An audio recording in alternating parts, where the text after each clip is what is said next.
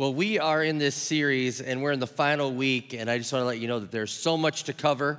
But I do want to go back for just a moment. In week one, we talked about tithing, that we return to God the first tenth, and then that first tenth has the ability to bless everything else. And so we give to God the first tenth, we bring it to the local storehouse, and then it fuels his mission, the church, to reach the world with the message of Jesus Christ.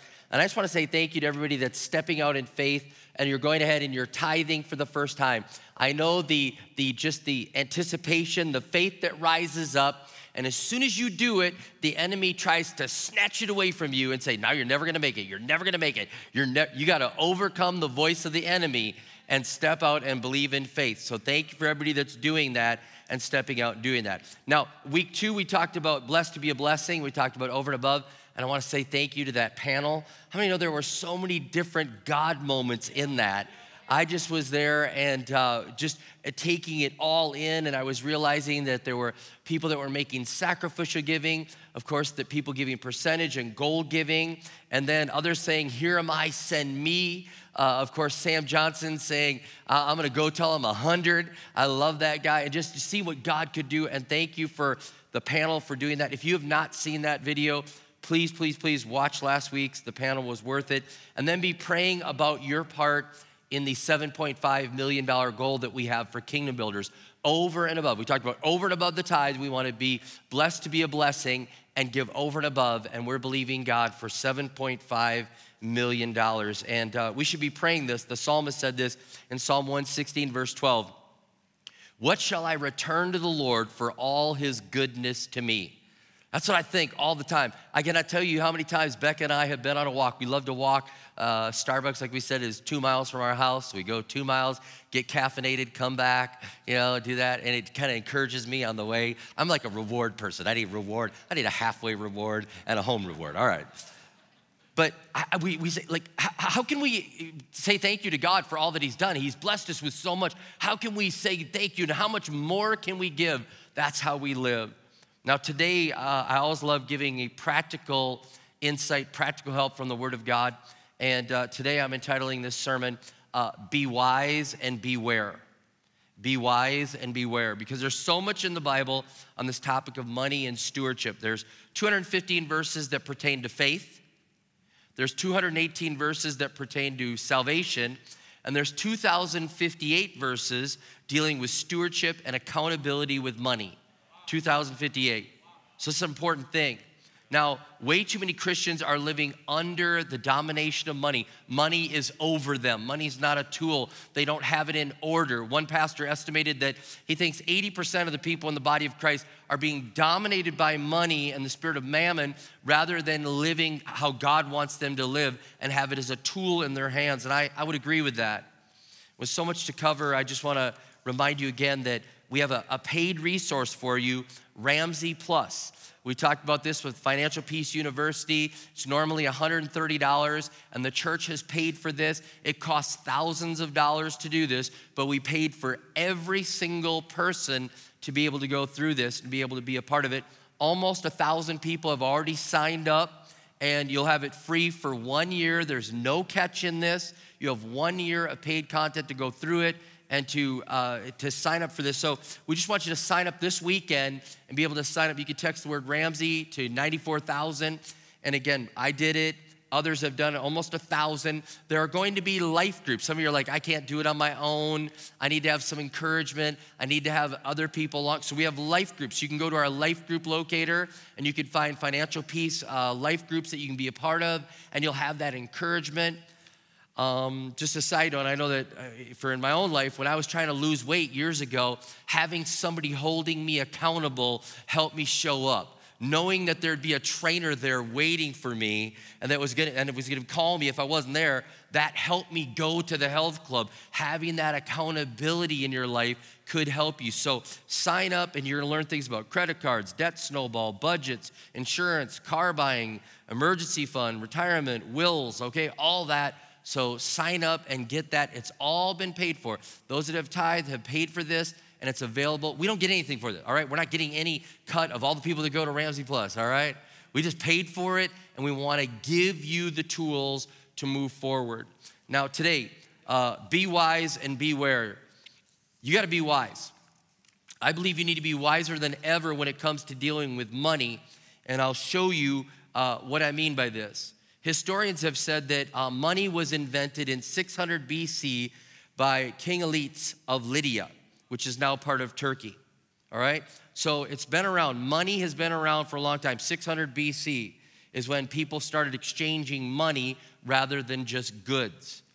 But the concept of retirement is only 2 generations old. A lot of you are saving for retirement, planning for retirement, maybe even living in retirement, but that concept is only 2 generations old. And yet in 2018, there was $27 trillion in retirement accounts. The 401k did not exist until 1978. It's something we talk about, oh, how much you got your 401k, got your 401k. Did not even exist until 1978. The Roth IRA, 1998. And so everybody's like, well, you got your Roth and you got your IRA. Okay, these are new things. Venture capitalists, that really didn't take off until about 25 years ago. So these are terms and things that we talk about all the time. There are so many moving parts, and all these things make it more complex. You need to be wise with money, and the wisdom that God's word gives you will help you to handle things in the world we're living in. According to Morgan Housel, the author of The Psychology of Money, he says even more crazy than that, the most powerful thing today is media and the power of stories. The power of stories are now the most powerful thing in the economy, and I can illustrate it to you with the year that we just went through. The power of story caused us to all panic and think that we were going to run out of toilet paper. I was in Singapore when America was locking down. I was coming back from Singapore, and the first time in my life, I actually took the toilet paper from the hotel and put it in my suitcase because I didn't know if I'd have any toilet paper when I got back. Power of story. Then it was meat. You're gonna run out of meat. You better go buy meat. If you don't buy meat now, you're gonna run out of meat. You're coveting your friend's chickens that lives on the farm. You're like, if only we had chickens in our yard, you know? Then it was 2 million people will die for sure. It was like millions are gonna die. And then the stock market, what did it do? The power of story, boom.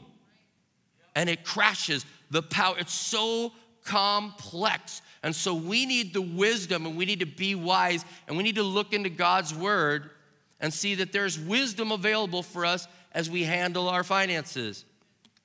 Proverbs 22 verse 7 says, the rich rule over the poor, and the borrower is slave to the lender. It's just one of many verses that deal with debt, collateral, interest. And I want to let you know that it's not a sin to be in debt, but the Bible is very clear that it will cost you something. It's something that we should use as a tool. It shouldn't be a plan. It should be a tool that we use. And the key thing about debt in the Bible is having things for collateral. That's why even people like Dave Ramsey will say, it's okay to buy a house because you collateralize. That is put up against the loan. And if you don't make the payment, they take the house. So there's something that's collateral. But you got to be careful with that. I bought my home, Becca and I bought our home right in 2008. And we watched the price of our home go down, down, down. Our retirement plan became a liability. And now it's come back, and I can finally see above water again. But see, so you just got to realize that there's something about when you are the borrower that you are slave to the lender. They have the ability to demand terms. They have the ability to step in. And the use of debt in our life will foster a debt mentality. That's what Randy Alcorn says in his wonderful book, Money, Possessions, and Eternity. We have credit cards, we have high interest, we have all these things, and we have this debt mentality that we live in. And the Bible's saying, remember, if you are the borrower, you're slave to the lender. There's something going on, but we have this mentality that it's okay. And so we say that we need more than God has given to us, that God doesn't know what's best, so we'll just put it on the credit card. I'll never forget when I told the kids, I said, we can't afford that. They're like, yeah, you can, you got that plastic thing. We learn quick. How many know what I'm talking about? We start to say, God has failed to provide for my needs, and I'll find another way. I'll find another way to take care of this. We start presuming that my future is predictable and it won't change. We say our circumstances won't change. That's what debt mentality says. My health will be fine. My job will be fine. Inflation will be fine. God's call on my life won't happen, right? These are things we presume upon in the debt mentality. And we've got to follow God's wisdom and eliminate debt, eliminate this interest. And I want to let you know that Becca and I, years ago, just determined we were not going to have credit card interest. We started this church on our credit cards, 5 Visa Gold cards, $100,000. River Valley Church, I hate to say this, I'm so like, I want you to not pay interest because I paid plenty, all right? So River Valley did enough, all right? So we determined we're never gonna do that again. We paid off all the credit cards. The church finally did that, hasn't had that credit card debt. We personally had credit card debt. We said, we're never gonna do this again. And so we said, we're gonna live not being slave to the lender. We have one car payment that we're making. It's at 1.9%, and we had the money to pay it off, but I was actually earning more on it than the 1.9, so I actually left the money there, and I'm making the payment. But I could take the money out of savings and pay the truck off. I could do that. Our house debt is our only debt that we have. And even with that, if we had to, we could cash in retirement and pay off the house. We're trying to live not being slave to the lender. You gotta be wise. You gotta avoid debt. That's something the Bible shows us. But there's another thing the Bible shows us, to be wise and to save. And so many financial planners talk about saving here on earth. I just wanna let you know that the Bible tells us the smart people save money in heaven. It really does. It tells us that in Matthew 6:19, it says, do not store up for yourself treasures on earth where moth and vermin destroy and where thieves break in and steal, but store up for yourself treasures in heaven where moth and vermin do not destroy and where thieves do not break in and steal. On earth, it can be lost, it can be stolen, and you will leave it behind. How many know you can't take it with you? You can't take it with you, but you can send it ahead. And so you can invest. You can say, God, I can turn something here into eternal rewards. I can do this. And I know for Midwest people especially, I know our church is based in Minnesota. We go all around the world now. And I'm believing God that we're going to have campuses and outreach all around the world. And I thank God for everybody tuning in. But there's just a Minnesota thing that's just like, I can't. If I lay up treasure in heaven, doesn't that feel like wrong? Like, I just got to do it because I'm a nice guy, right? I just give to God because I don't, But God says, know what? When you do this for me and you do this, you're actually laying up for yourself treasures in heaven. And then he says, you know what the return is? 100 times. That's a good interest rate.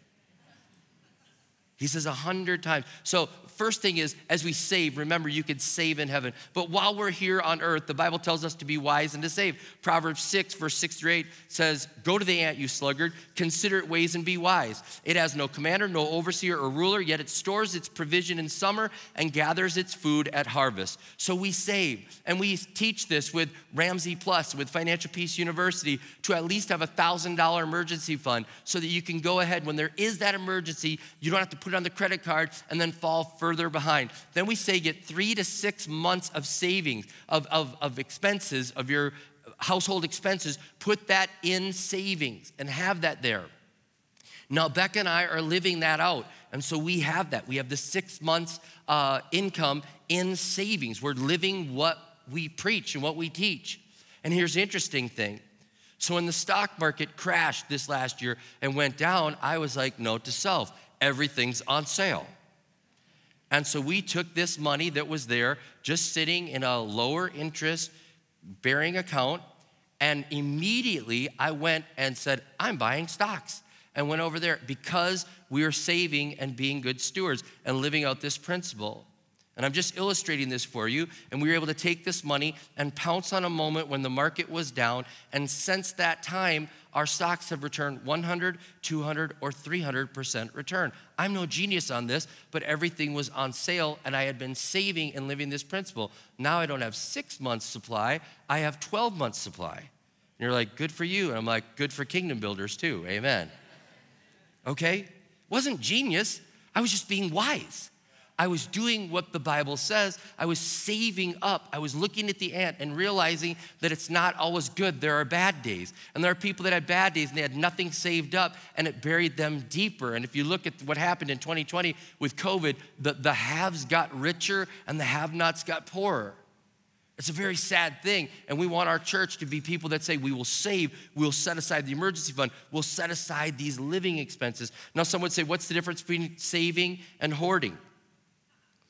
Saving is not presuming upon God and having some emergency fund, and you're not gonna presume upon God. Hoarding is when you say, I've replaced God and I no longer need him to provide. Saving, let me just illustrate this to you. Saving is when God speaks, you do it. And you're holding that money and God speaks and says, great return on the stock market. What about your kingdom builders pledge? Right? And you go, yes, Lord, and you give some money and you do that. Hoarding is God speaks to you and says, hey, let's talk about that account. And you go, la, la, la, la, la, la, la, la, la, la, la, la, and you don't want to hear him.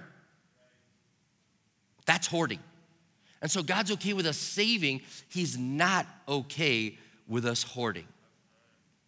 Now we need to be wise, and we need to realize in this being wise, we need to live for eternity and not for here. Again, we can store up treasures in heaven, and we need to realize that we're wise when we're actually living for heaven. And I love what Randy Alcor did, and I think we have an illustration. He said, the dot on this illustration is your life on earth, and the line is your life in eternity.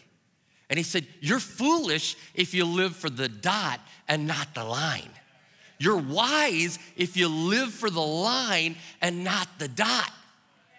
And that's the way I'm living. I'm living for the line and not the dot. And that's the way that I'm gonna live my life. I'm going to be wise. Now, there's several things, though, that are things that we should be aware of. There's warnings. Ecclesiastes 5:10 says, whoever loves money never has enough. Whoever loves wealth that's never satisfied with their income, this too is meaningless. Hebrews 13:5 says, keep your lives free from the love of money and be content with what you have, because God has said, never will I leave you, never will I forsake you. Multimillionaire John D. Rockefeller was asked, how much is enough? And he said, just a little bit more.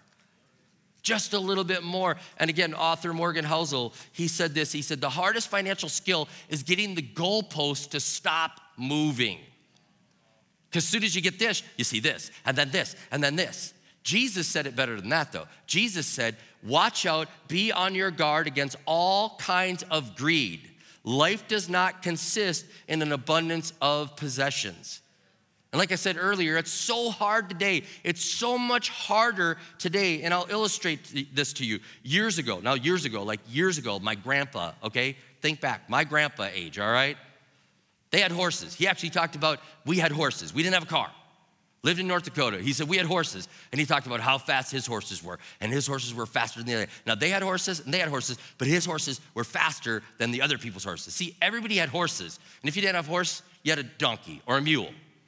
All right? But it was similar, horse, horse. Faster horse, bigger horse, nicer horse, but a horse was a horse, of course.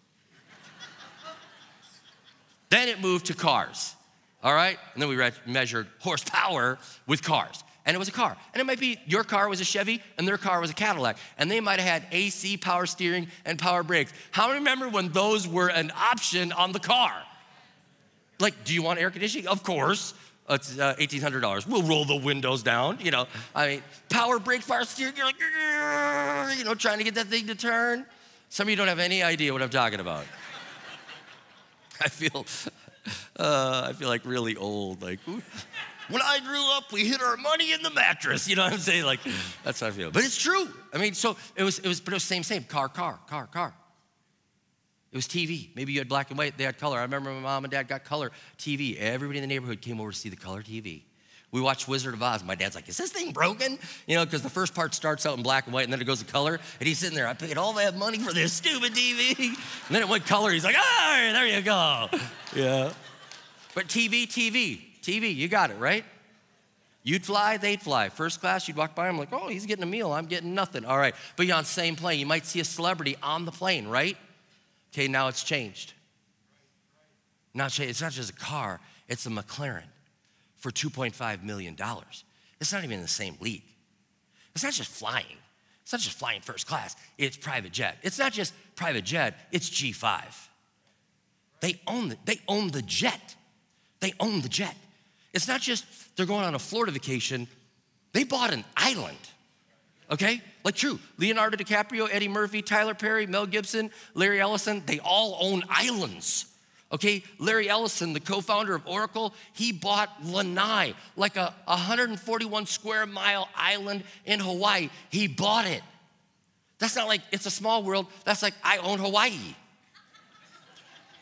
And so what happens is there's this new level of greed and envy, and you need the wisdom in the Bible more than you've ever needed it before, because all these things are on steroids.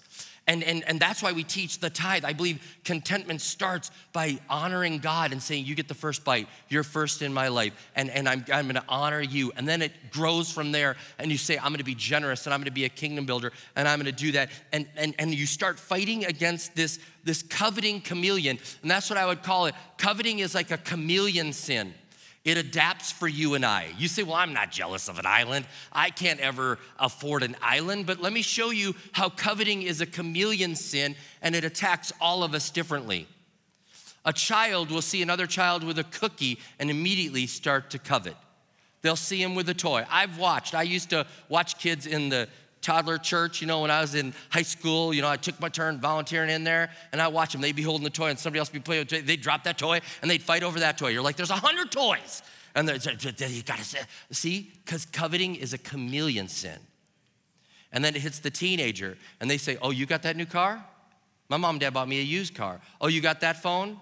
I was talking to a guy that does security at one of the local high schools. He said the biggest problem is theft. These kids have everything in the world, but they steal like crazy because they covet, they have greed. It attacks them. See, it's a chameleon. You're young married, and all of a sudden it starts to hit you, and you see that starter home. You're living in the apartment. They got a starter home. They got restoration hardware furniture. How in the world can they afford that, right? And then you're a mom, it's the purse or it's the pair of shoes, it's the dad, it's the watch or the stock move. Some of you are like, I didn't make 100%. All right, it happens like that. And it's a chameleon and it attacks you. If you're a professional, it's a mansion, a boat, or a vacation home. And if you're rich, you covet the islands. See, it's a chameleon. And it attacks us all differently. And so Jesus says we've got to be on guard against this. All forms of greed, all of this. And it hits you even when times are good and when times are bad. You can have the best year ever and you still want more. You can have the worst year ever and you want them to have less. And all of a sudden it attacks you. So we covet, we go into debt, and we buy things to impress people. And the crazy thing is, when we have those things to impress other people, they're not impressed. You may spend $100,000 on a car, and you pull up to the stoplight, and everybody looks at you, wow, look at the car. You think they're saying, that guy's amazing. They look at you and go, he's a jerk. That car's amazing. That's what they're thinking. And you're trying to impress them, and they think you're a jerk. But they like your car, okay? You want respect, but you're only getting attention. And that's a poor substitute. That's why the Bible says in Proverbs 22:1, a good name is more desirable than great riches. To be esteemed is better than silver or gold. Now back to Hebrews 13:5. Keep your lives free from the love of money and be content with what you have, because God has said, never will I leave you, never will I forsake you. All throughout the Bible, God dealt with rich and poor. He dealt with kings and leaders and servants and slaves. And he didn't talk about their bank account.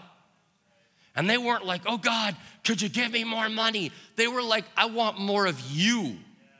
I want more of your presence. Moses, when he was going to the promised land, said, God, if you don't give us lots of gold, we can't do it. We're never gonna be able to afford living there. You know what he said? If your presence doesn't go with us, we don't wanna go. That's why I say, if I have you, that's all I need. It's not about the stuff here, it's you. And if I have you, I have all I need. And that's something that all of us have to get to that point. If I have you, I have all I need.